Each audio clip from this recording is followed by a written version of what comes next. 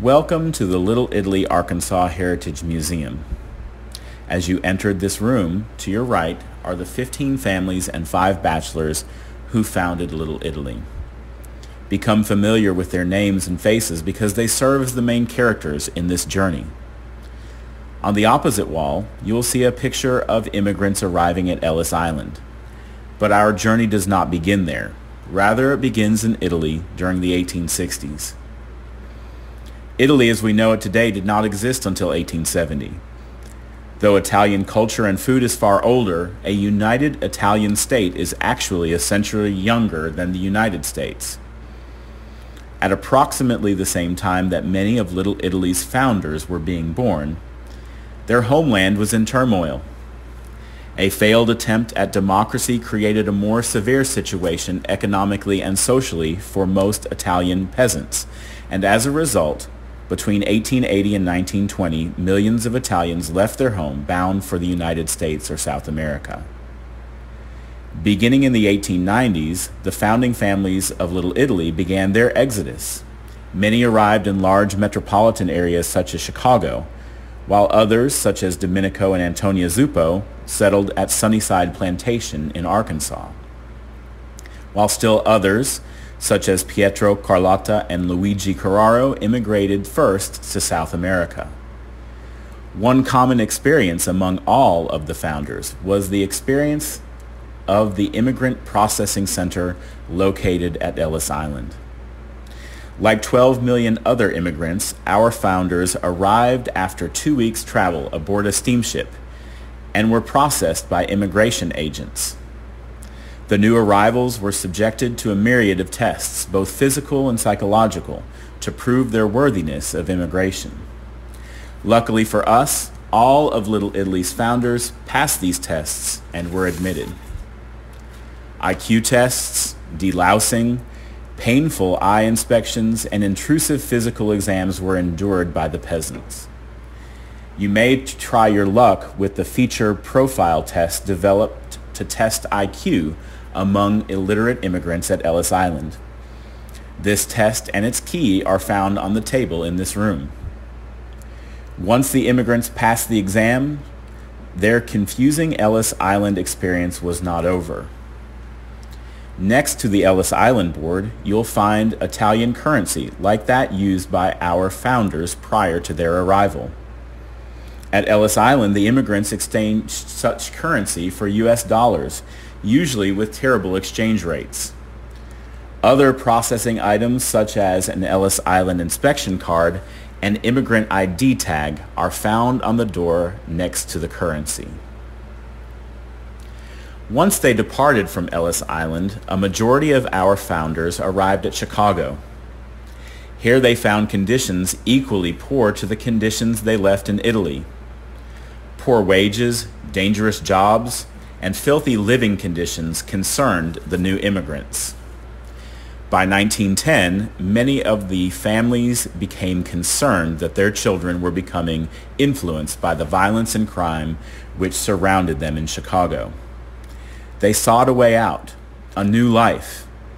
And now our story turns to Arkansas, to the American South where the Italians believed their American dream could be attained. This would be their new land of opportunity. The immigrants learned about land for sale in Arkansas from advertisements in local Chicago newspapers. The Arkansas Lands Company brokered land sales for the Fourche River Lumber Company, which owned approximately 45,000 acres of land in Perry and Pulaski counties. When the Italians saw these advertisements, they were intrigued by the possibility of establishing an agricultural colony in America. Prior to their departure from Italy, most of the immigrants lived on farms, so they were familiar with the agrarian lifestyle. Immigrant colonies were relatively common in Arkansas in the late 19th and early 20th centuries. Communities like Altus, Stuttgart, and Tonytown were founded as agricultural settlements. Thus, Little Italy's founders continued this practice when they settled here. Originally, a small group of men ventured to Arkansas to see the land before purchasing it. Upon their arrival, Joseph Bellotti, John Segala, and Antonio Busato were astonished to find that the rugged hilltops and mountainous terrain of this region resembled Italy. They felt the establishment of a settlement here was possible and returned home to begin the process of moving. Working with land agent Martin Galden, the men purchased land and began making arrangements for travel and housing. Joseph Bellotti ordered a house to be built, and it would be in this house where all 5 families would originally dwell. The property on which this museum sits is part of the original 80 acres owned by Bellotti. On the 22nd of December 1915, the immigrant families boarded a train, and within a day they had arrived at the nearest depot to here, a small town along the Arkansas River called Ledwidge. At Ledwidge, the Italians were taken in by a foreman for the railroad, and shortly thereafter, they arrived at their property via horse and buggy. The men, women, and children, and all of their possessions arrived at the Bellotti house on December 23, 1915, just 2 days before Christmas. The 4 small panels ahead describe the settlers' initial thoughts upon their arrival at their new home. Down the hallway to your right, you will find ship manifests and various postcards which depict the ships on which the Italians voyaged to America. Also, you will find an Italian letter which describes the contents of the household the Chero family left behind after departing Italy. Ahead, you will see 2 signs describing what Little Italy was like before the Italians arrived. Details about Arkansas's indigenous Quapaw tribe who occupied the land before European colonization, and more information about the Fourche River Lumber Company. Next, we'll proceed to the gallery to the right. Above the doorway, it will say the Bellotti Vaccari Memorial Gallery. You are now in the Bellotti Vaccari Gallery. As you enter the room, directly in front of you is the first picture of Little Italy's founding families. Represented in this photo are the Bellotti, Segala, Busato, Granado, Perrin, and Chero families. The families are situated in front of a sign which reads Alta Via, Arkansas.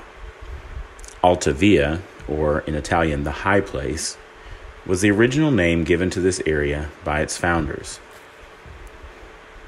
Notice the clear-cut trees in the background.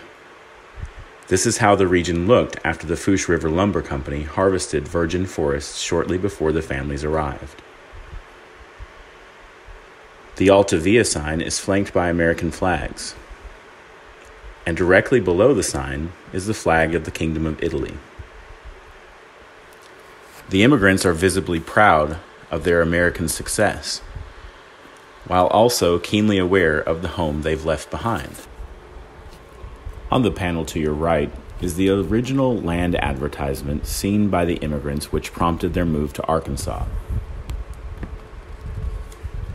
Almost immediately, the local newspapers in Little Rock took note of the good things happening here. Especially noted in the press was the establishment of vineyards by the Italians. The immigrants toiled endlessly to turn their rugged, rocky soil into suitable terrain for their grape crop. During their plowing, they turned up countless rocks, and with mules and wooden sleds, they gathered the rocks and built miles of rock walls to terrace their sloping land. While focusing on their grape crop, the Italians also tended livestock, planted large gardens, and struggled to sustain their families. While many early residents also established lucrative businesses in Little Rock. On the panels above the display case are 2 such instances. Entrepreneur Domenico Zuppo established a hot tamale stand at 15th and Main in Little Rock. Zuppo brought this knowledge of tamale making from the African American and Mexican American influence which surrounded him at Sunnyside Plantation.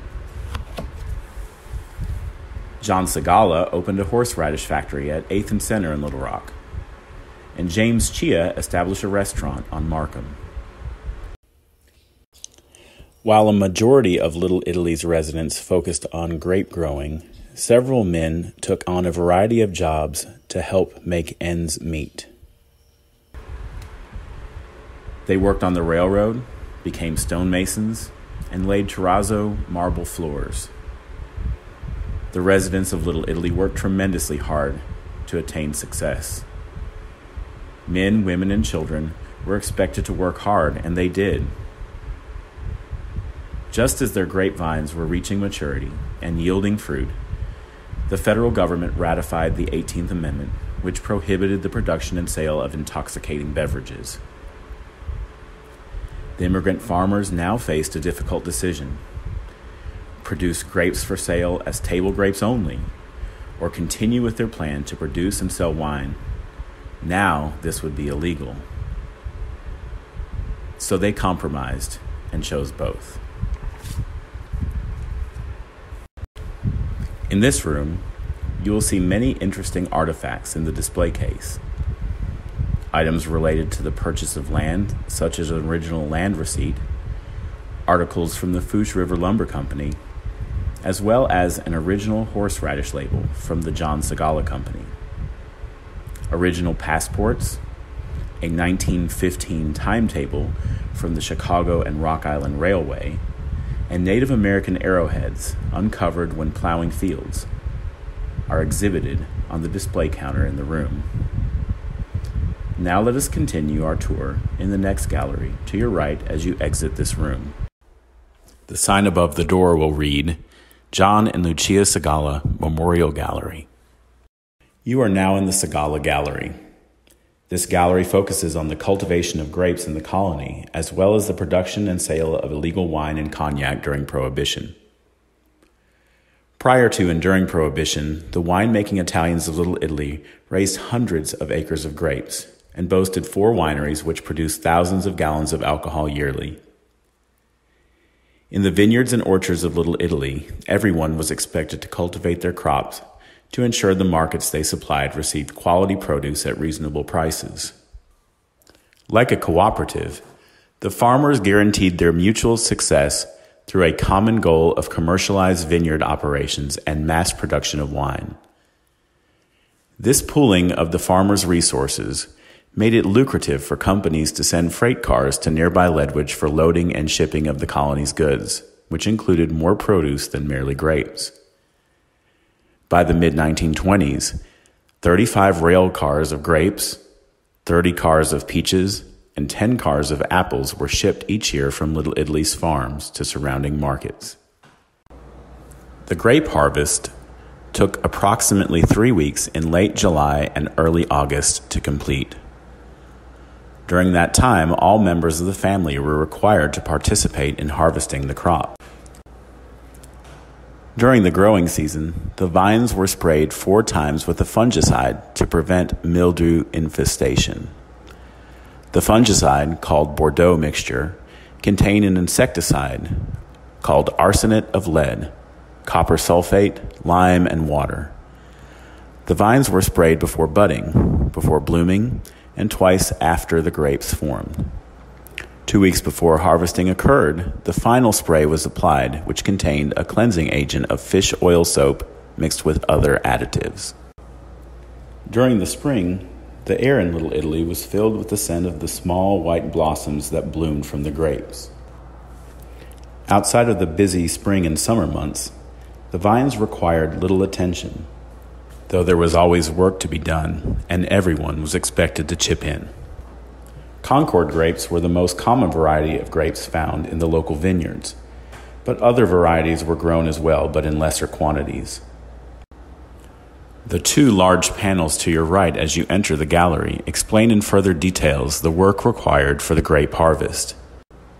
Additionally, several primary sources from newspapers of the time report about the conditions of grape growing in Little Italy. In the corner of the gallery is a large grape scale used by the Segalla family to weigh and process their grape harvest each year. It was on scales such as these that all Little Italy's vineyards weighed their grapes for sale shipment, and production of grape into wine. Shortly after the ratification of the 18th Amendment, people throughout the country began consuming poorly produced alcoholic beverages.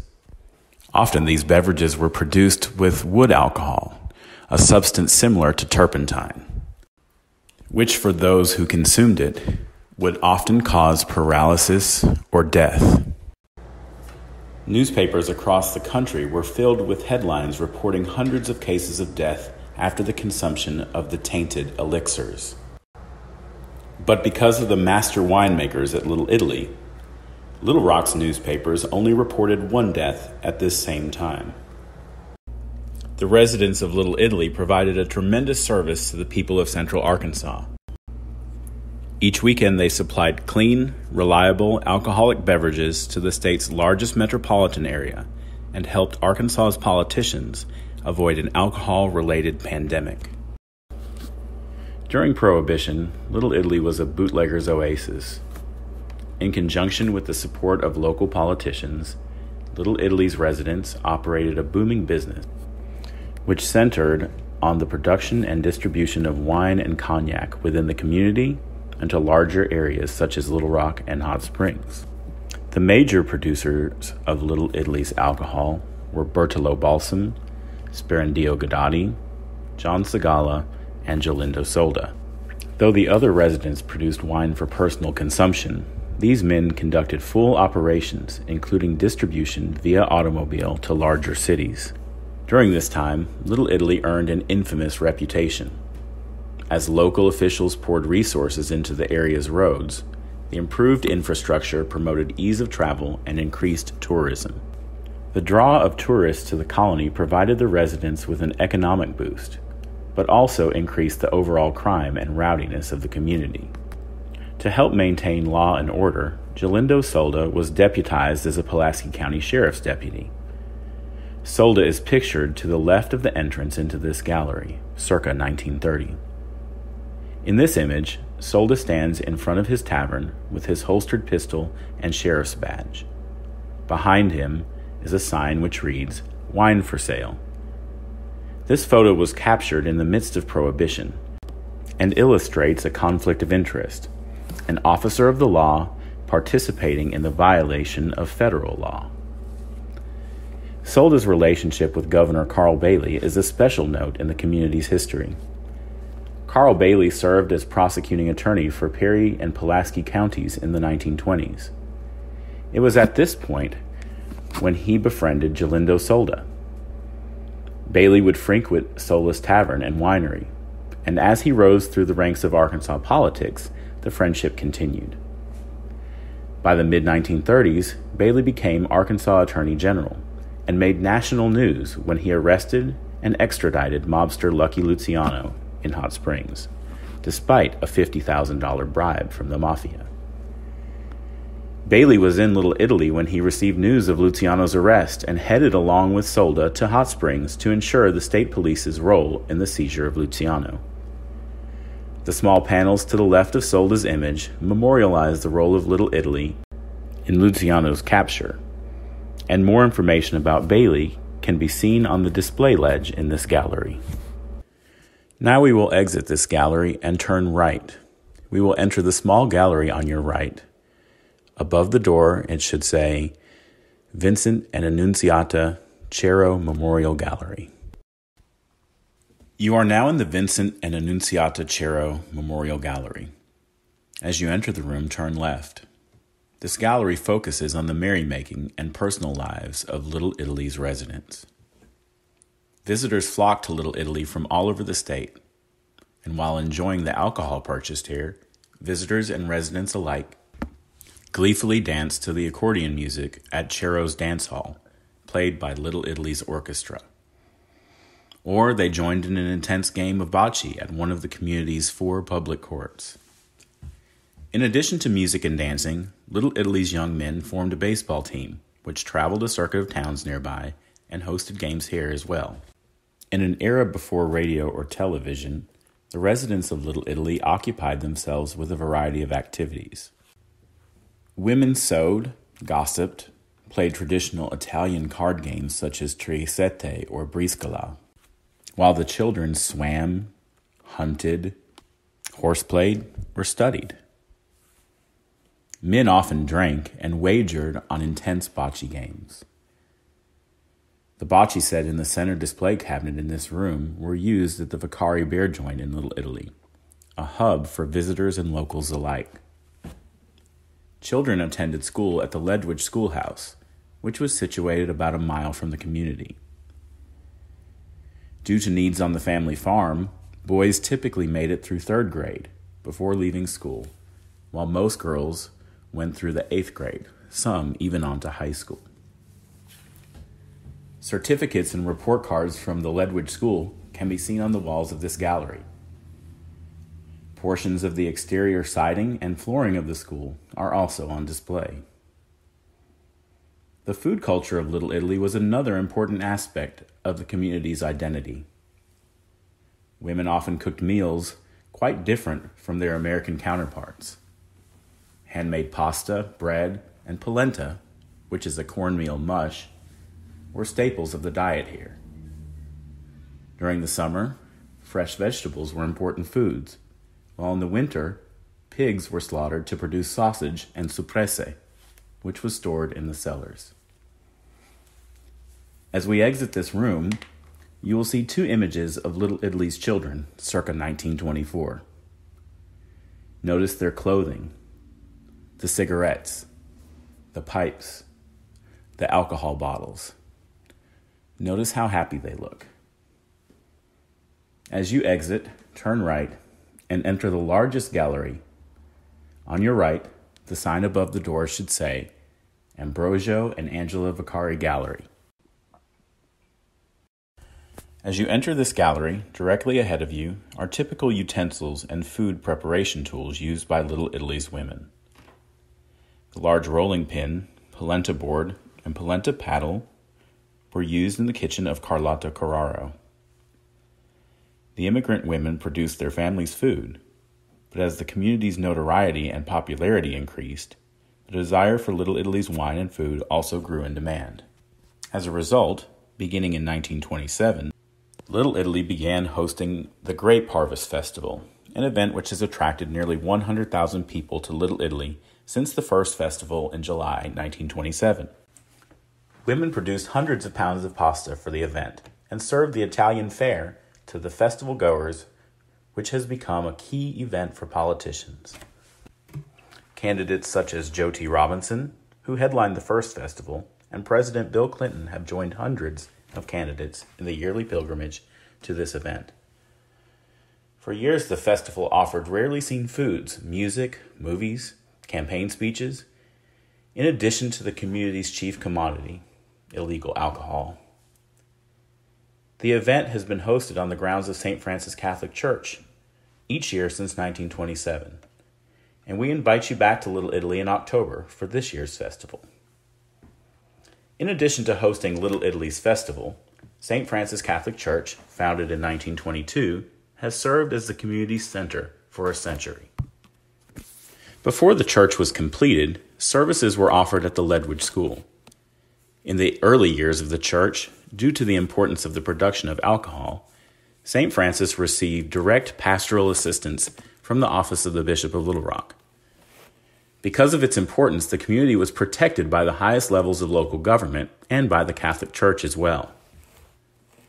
The Bishop of Little Rock sent the priest who served as his personal secretary to offer services here between 1920 and 1936. One early priest was Father Albert Fletcher, whose only pastoral assignment during his time as a priest was at Little Italy. In 1946, Fletcher became the 4th Bishop of Little Rock. He continued a close relationship with the people of Little Italy whom he once pastored, until his death in 1979. The deep Catholic faith of the immigrants was manifested in the sacraments of the Church. Baptism, First Holy Communion, confirmation, weddings, and funerals were all important events in the life of the community. The homes of the Catholic Italians were filled with symbols of their faith, and each family took active part in the life of the Church. St. Francis was originally built in Ola, Arkansas, as St. John the Evangelist, but it was purchased and rebuilt here in Little Italy. The original structure was deconsecrated and in 1969 it was replaced with the current church. The celebrations in Little Italy were also tempered by tragedy. Similar to most early 20th century communities, fire caused death and destruction here. Rino Buzzatto died at age 4 in a home fire in 1922, and Joseph Bellotti, the community's founder, died in a gasoline lamp explosion in 1929. 3 years earlier, the electrocution by lightning strike deaths of father and son Lorenzo and Fulvio Buzzatto in the community cheese house precipitated the establishment of St. Francis Cemetery, donated on land by John Segala. The cemetery is located a mile west of this museum and is the final resting place of most of Little Italy's founders. Though none of Little Italy's servicemen died in World War I or World War II, those conflicts compelled many of the community's young men to fight. The young men from Little Italy served their country valiantly in both wars. While in the midst of World War II, many of their parents were under investigation by the government due to xenophobia and the classification of Italians as enemy nationalities. Documents relating to Annunziata Cero and Pietro Carraro's immigration status can be seen in the display case and on the rear wall of this room. The photos of these servicemen can be seen on the large panel on the rear wall. In addition, the story of Angelo Bellotti, who served at Pearl Harbor on the day it was bombed, can be seen on this panel as well. Our modern Little Italy is one of a legacy that is enduring. The families who founded this settlement over a century ago risked everything to come here because they recognized that this little place held the promise of their destiny. The modern 21st century residents of Little Italy have not allowed the passage of time to lessen their love, awe, and respect for this place. Instead, the descendants of the original settlers have sought to solidify Little Italy's role in Arkansas history. The people of Little Italy are proud of our heritage. This museum is a key example of the resilient spirit of those who live here and how we will never allow this little place to be forgotten. Thank you for visiting. You are now a part of our continued history. We welcome you here as family. It is our hope that you never forget the resilience and fortitude with which this historic settlement was founded. And we bid you buona fortuna. Good luck. This concludes our tour. Before you leave, we ask that you stop in our museum gift shop in the next room. Your purchases and donations help us maintain this museum and provide us with funding to continue our mission to educate our visitors about Little Italy's amazing history. Thank you for your support. We hope that you have enjoyed your time with us today, and we thank you for your visit.